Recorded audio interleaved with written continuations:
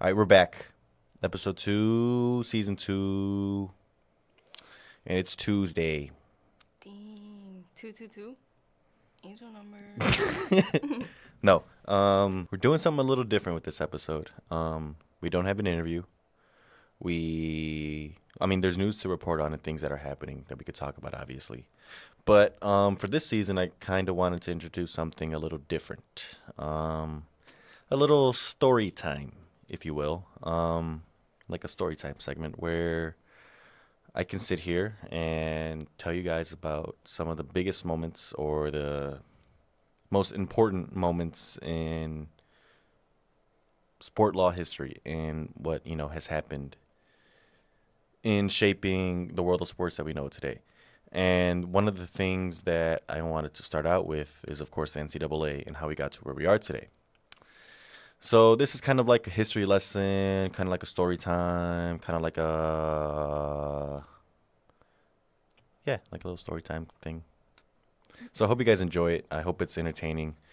And I hope it makes sense too, because this was I'll be honest with you, I'm literally reading my undergrad research paper that I did for my closing seminar for LES here at UAS. It's a book. Nah, it's 13 pages. 13 pages without the citations and without the title page. But yeah, I mean, when I did it, I got a pretty decent grade on it, I think. I mean, I graduated. You graduated? Yeah, I did. Hmm. But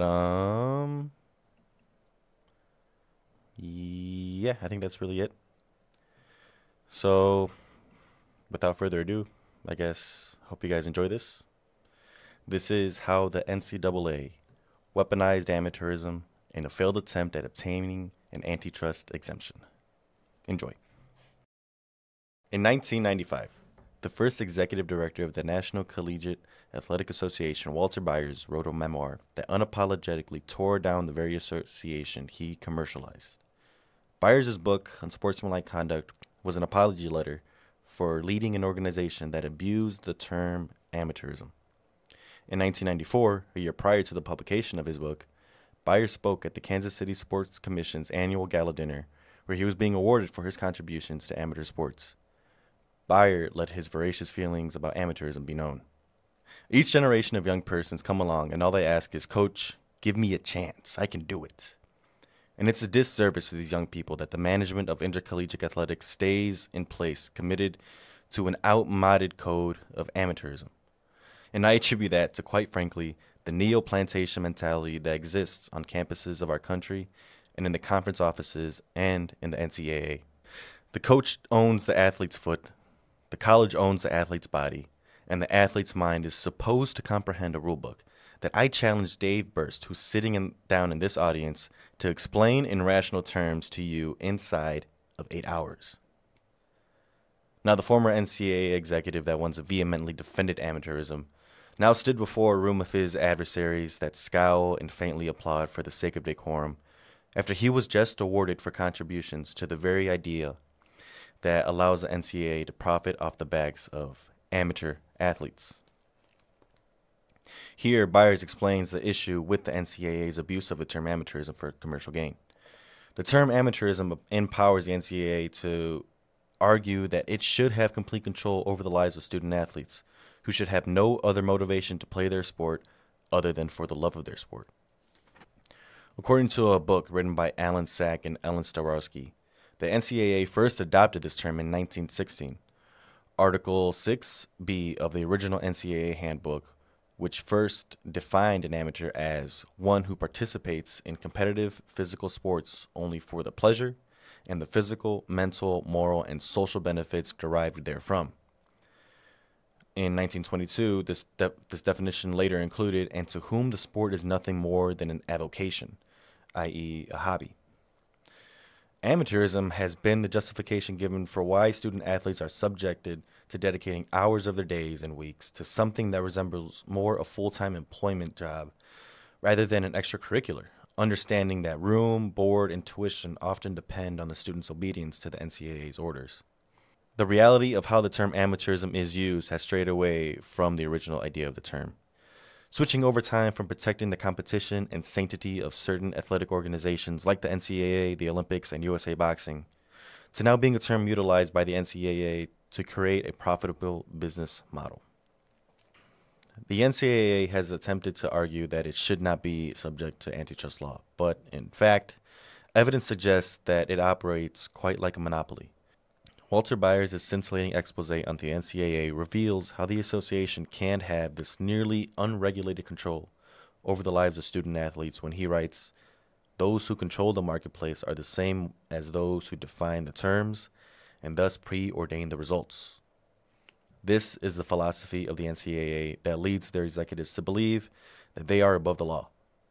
In this quote, Byers describes the very principles of a monopoly and explains how the NCAA acts in a manner that assumes it has full control and can asphyxiate the collegiate sport market. In recent years, the NCAA has argued that student athletes should not receive compensation outside of athletic grants and aid. This argument has spilled over into the NCAA's antitrust exemption arguments, with proponents of the NCAA receiving an exemption arguing that the association has a crucial role in promoting amateurism and preserving competitive balance in collegiate sports. Now, previous scholarship has argued that the NCAA is a functioning business organization that profits mainly off the back of student athletes. And after gathering information from studies done on the NCAA, as well as understanding the outcomes on a majority of the antitrust violation suits brought against the NCAA, research has found that the consensus is that, yes, the NCAA is a commercial business that profits off the backs of these student athletes. While scholars may disagree on possible solutions, such as classifying student athletes as employees and allowing them to collectively bargain, the understanding of the NCAA no longer being just the regulating body for collegiate athletics remains. It is well understood that the NCAA's business model is cartel-like in the way that it believes that it should have control over every aspect and the monetization of athletic programs. Academic scholars who are proponents of the antitrust exemption for the NCAA, who are not the NCAA themselves, have repeated this argument that the distraction of antitrust litigation makes it hard for the NCAA to effectively govern and protect fairness in college sports, while still conceding that the collegiate sport is a yearly growing commercial market. Now, this research takes a different approach by first dismissing the notion that antitrust exemption for the NCAA is about protecting amateurism. The vehement opposition the association has to antitrust suits being brought against them, coupled with their opinion on not needing to pay student athletes to protect the sanctity of amateurism, reveals that the NCAA has a bottom line to protect. A bottom line that is purely financially motivated and that does not account for protecting their student athletes. Now, I tried to deviate my research from previous research by analyzing the reasonings for an antitrust exemption and then deriving the underlying reason the NCAA calls for an exemption to antitrust law. Despite the NCAA's claim that the need to protect amateurism justifies its exemption from antitrust regulations, this research will suggest that monetary benefits should be understood as the underlying reason behind the NCAA's position. The NCAA's exploitation of student athletes is the focal point of this issue. Student athletes are used by their nonprofit institutions like employees to increase yearly financial returns, yet they do not have fair compensation nor proper employee protections. Now, I think this research perspective matters because many believe that student athletes for far too long have been used like employees to make millions for coaches, school athletic program directors, and NCAA executives who advocate for protecting amateurism, but never the actual person a student athlete is. An exemption from antitrust law allows the NCAA to take advantage of a market that has a rapidly growing commercial value, and that only they have a say in regarding to the rules and regulation on monetization. And with the NCAA being the only actors in the monetization of collegiate athletics, they have an interest in and will blatantly attempt to protect their profit margins by limiting the financial value of athletics to only be realized by the association, conferences, and their school members. This issue of the NCAA being a profit-focused organization has been recognized for decades, actually more like nearly 100 years. In 1926, the Carnegie Foundation for the Advancement of Teaching was asked to conduct a study on collegiate athletics, which was published in early 1929. The writers for the Carnegie Foundation bring forward many of the same criticisms of the NCAA discussed in more contemporary conversations, such as the lack of student involvement in decision-making and the abandonment of amateurism. In that study, the president of the Carnegie Foundation, Henry S. Pritchett, provides a preface that addresses the issue of college football being an unrecognized commercial product that is profitable. He writes that college football is a highly organized commercial enterprise. The athletes who take part in it have come up through years of training. They are commanded by professional coaches. Little, if any, personal initiative of ordinary play is left to the player. The great matches are highly profitable enterprises. Pritchett addresses the growing commercialization of college athletics and its relation to the educational and social aspects of higher education. The study by the Carnegie Foundation was successful in finding that these schools were generating profits students never saw unless the money was properly laundered by the institution itself and then granted to the student in the form of grants and aid or scholarships. Pritchett notes that while student athletes receive athletic grants and aid, they are doing so while also being asked to deal with the growing publicity and must give up an amount of time not conducive to fostering strong scholarship.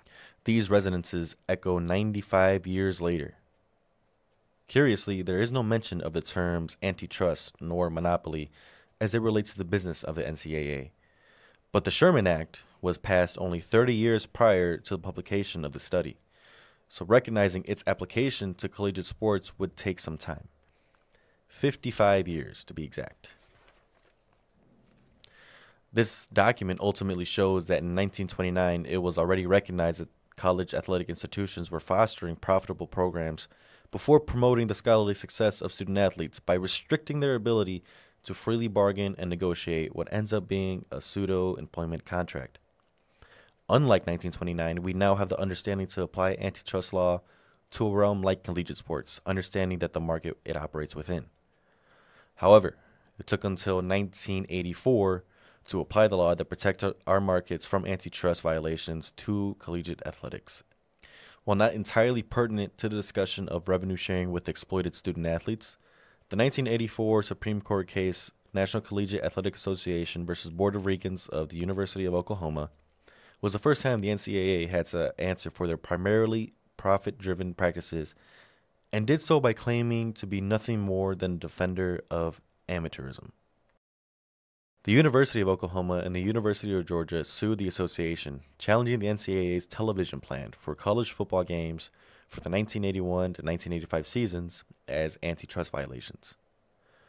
Prior to the 81 season, the NCAA was in the process of negotiating television deals with ABC and CBS to broadcast 14 live games per season. The deal also included a clause in which either network can enter individual negotiations with the competing schools they will be featuring on their network.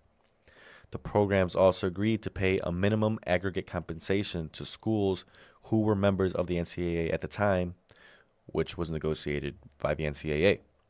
The NCAA then had to ensure the broadcasting networks that those checks meant something, and the NCAA did this by ensuring the networks that member schools would not have the power to negotiate outside of these contractual guidelines. The University of Oklahoma and the University of Georgia believe that the NCAA, without their consent commanding that their member schools not freely negotiate and freely bargain, was a violation of their right to freely negotiate and freely bargain. The Board of Regents' majority ruling, as described by the NCAA's former executive director Walter Byers, found the college working through the NCAA to control the television rights clearly crosses the line from not-for-profit educational activities into the business world. The NCAA's limitations on the output of televised games amounted to restraint of trade, as well as other violations of federal antitrust statutes. The majority ruling of the court utilized the rule of reason analysis to determine whether the NCAA's contract with ABC and CBS restricted commerce. The court analyzed this case using the rule of reason over the per se rule of antitrust analysis because the case is about an agreement in which some elements of restriction of trade can be deemed necessary. Writing, rather, what is critical is that this case involves an industry in which horizontal restraints on competition are essential if the product is to be available at all. So the court felt that it was necessary to weigh the positive and negative effects of the contract and its elements that restrict trade versus determining whether the agreement violates antitrust without weighing those outcomes. This is because the court reasoned that the NCAA, in primarily being the regulating body of collegiate athletics, could have an argument for the legality of their contract if the restrictive elements of the contract had more positive effects to the preservation and encouragement of intercollegiate amateur athletics rather than negative effects to the commerce and trade. Due to this argument's success in shifting antitrust analysis from per se rule to the rule of reason, this argument has remained a key talking point for the association in its continued legal battles against antitrust law enforcement. As the case moved from the district court to the Supreme Court, the argument shifted from simply preserving amateurism to preserving the competitive balance amongst amateur athletics as being enough reason for broadcasting limitations. This is because, as the lead attorney representing the NCAA, Frank Easterbrook, argued before the Supreme Court, we think amateurism is very relevant in this market for the following sense. A group of amateur and educational nonprofit schools and the NCAA may very well undertake certain practices which deliberately fail to maximize its profits. The amateur and athletic status of the NCAA may be very important in understanding why the NCAA would intentionally do something other than maximize profits. Here, Easterbrook reasons that the amateurism has relevance in this market because antitrust law does not necessitate that everyone has to maximize profits. Rather, the law is in place to prevent someone from maximizing their profits by monopolizing, which is why he prefaces his reasoning for leaving out the defense of amateurism statuses with the idea that there might be some practices taken by the organization that deliberately fail to maximize profits. Even with the shift in utilization of the preservation of amateurism argument, the Supreme Court still found it necessary to address this point in its majority ruling. The court explained that the NCAA did not need to restrict trade and commerce abilities of their partner schools to preserve amateurism and athletic statuses of student athletes. While the preservation of amateurism has been the NCAA's leading rationalization for an antitrust law exemption, it is also important to understand the other arguments made by the NCAA in the courtroom and some of the ones reiterated by scholars. Understanding these arguments help us to appreciate why they ought to be rejected. The NCAA's main arguments for an exemption to the regulation are that the association qualifies for an educational exemption and or the state action exemption. The rule of reason should allow for a quasi-group boycotts to have no anti-competitive motives, and that the preservation of amateurism justify rules that prohibit student athletes from receiving compensation for the use of their name, image, and likenesses, which is otherwise referred to as NIL. The first two of these being federal antitrust exemption standards, and that last being nothing more than a shot in the dark. The case Hennessy versus National Collegiate Athletic Association from the United States Court of Appeals of the Fifth Circuit is a case where the questions of the NCAA's relationship to antitrust law is directly answered. The case was regarding the NCAA bylaw that limits the number of assistant coaches which can be employed by member schools at any one time. The plaintiffs of the case claim that limiting work opportunities constitute injury to their commercial interests, which is an antitrust violation under the Clayton Act. Different from the Sherman Act, the Clayton Act has no criminal penalties, but does permit treble damages to be awarded. In response to this claim, the NCAA, for one of the first times ever in the courtroom, made the outright claim it is a voluntary, nonprofit organization whose activities and objectives are educational and are carried out with respect to amateur athletics, is exempt from Section 1 of the Sherman Antitrust Act. The NCAA gives two reasons why it should be exempt from antitrust regulation: education and state action. The first argument was that the NCAA is a nonprofit organization with primarily educational motives and goals and should be exempt. The court reasoned that an exclusion from antitrust application for the NCAA could not be granted because Congress intended to strike as broadly as it could in Section 1 of the Sherman Act, and to read it into it so wide an exemption as that urged on us would be at odds with that purpose, meaning that the court intended to rule with the original intent and interpretation of the law, which is to protect as many circumstances of commerce as the Sherman Act can reach. The second contention of the NCAA was that it qualifies for the state action exemption. The NCAA argues that because it is an association made up of state institutions, it is entitled to that exemption. The circuit court here reasons that because the governmental character of the NCAA is only a part of the state action exemption, and that the NCAA fails to link the state directions and intentions of the state legislators to the passing of the NCAA bylaws, then the NCAA is not entitled to the antitrust exemptions through the state action exemption. So this case proves that the NCAA does not qualify for an educational exemption nor the state action exemption. The Arizona District Court case, Justice v. NCAA, was one of the main cases that asked the courts to analyze the antitrust claim using the rule of reason analysis opposed to the per se analysis. A year prior to the Board of Regents case, the District Court of Arizona ruled on a case that questioned whether the enforcement of the NCAA sanctions against the University of Arizona football team, which rendered them ineligible for postseason competition in 1983 and 84, and unable to make television appearances in 84 and 85, was an antitrust violation. The plaintiff argues that the sanctions imposed on the University of Arizona were violations to the Antitrust Act by restricting the university's ability to participate in the market of televised postseason collegiate football. The argument was dependent on the notion that the NCAA's Infractions Committee vote, which adjudicated the sanctioning, constituted an illegal group boycott by other member schools that are in direct competition with the University of Arizona. The association's counter-arguments are that the plaintiffs failed to show any sufferings from antitrust injury. They failed to properly elucidate how the sanctions affect trade or commerce, and the rule of reason should allow for the group boycott, because the boycott itself, if it is found to be a boycott, has no anti-competitive motive. The court reasoned that the vote by the Infractions Committee was not a group boycott, and agreed that the claims of the antitrust violation against the NCAA should be analyzed, utilizing the rule of reason. The claims brought by the plaintiff were denied due to this, and this now sets precedent for the antitrust violation claims brought against the NCAA to be analyzed utilizing the rule of reason. Even with the rule of reason, the NCAA still does not have complete immunity from antitrust regulation. This is famously shown in the O'Bannon versus NCAA case, which was a landmark case from the United States Supreme Court that directly addressed whether the NCAA's rules that prohibited student athletes from realizing compensation for use of their NILs was an antitrust violation. The plaintiff of the case argued that the NCAA's using players' NILs in advertisements and video games without compensating the student athletes was a violation of the Sherman Act. The NCAA countered this argument with 4 purposes for the rules, with the court dismissing 2 of the justifications. One of the justifications for the compensation rules accepted by the courts are for the protection of amateurism claim.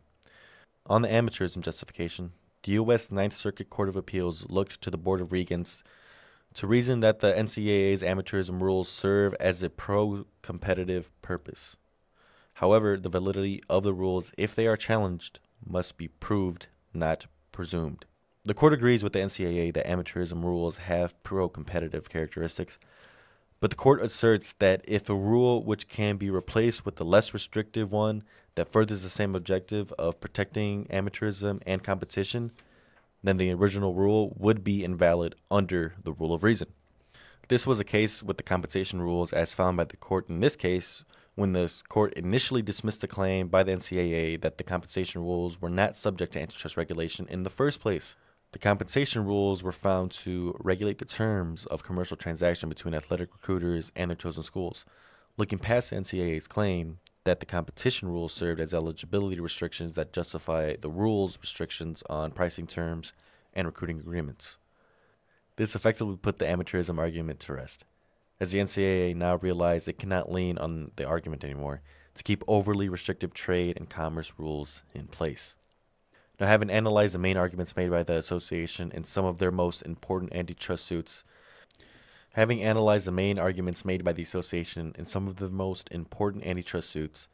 is also important to delineate the underlying reasoning the NCAA has so vehemently fought for an exemption to antitrust regulation.